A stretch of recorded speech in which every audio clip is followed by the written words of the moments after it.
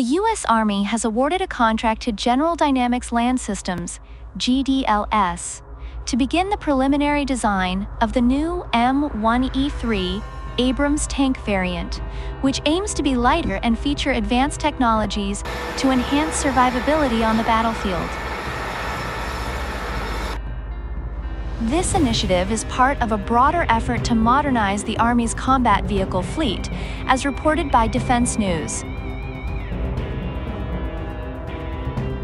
Brigadier General Jeffrey Norman, the head of Combat Vehicle Modernization, explained that the contract will enable the Army to collaborate closely with GDLS in shaping the requirements for the M1E3 Abrams. The goal is to align the fielding of the new tank variant with the timeline of the XM30 mechanized infantry combat vehicle, which is currently under development. I think that there would be real goodness for the Army if XM30 combat vehicles and M1E3 tanks could be fielded simultaneously to an armored brigade combat team, Norman stated. However, he noted that aligning these schedules will depend on factors such as technology maturation and budget constraints.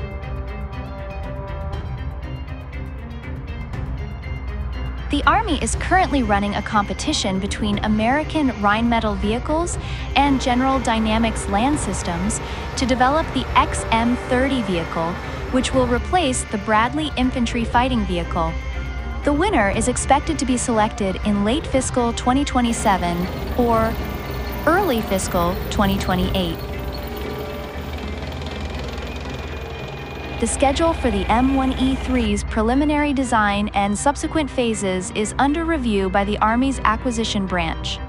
In the meantime, the Army and GDLS will work on defining the specific capabilities and configurations of the new Abrams variant. A more detailed timeline is anticipated by the fall.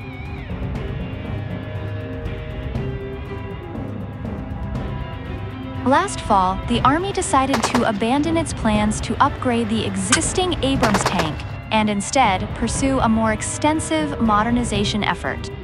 This decision led to the termination of the M1A2 System Enhancement Package version 4 program. The M1E3 will feature a significantly different design to meet current requirements. Over the next 18 months, the Army will focus on several technology maturation efforts, including autoloader capabilities, systems to enable the crew to operate fully enclosed within the tank, alternative powertrains, and active protection systems. These components will be integrated into an engineering change proposal prototype.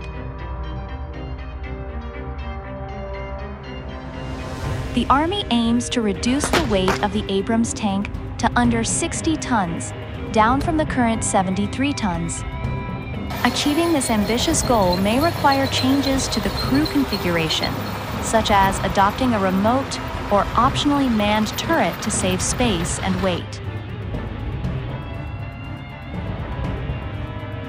Additionally, the Army will explore powertrains with hybrid capabilities to reduce fuel consumption and provide silent watch and drive capabilities, enhancing the tank's ability to avoid detection while maintaining high-speed performance.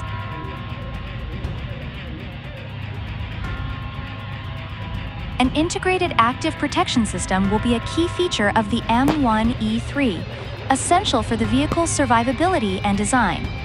This system is expected to be integral to the program, according to Norman.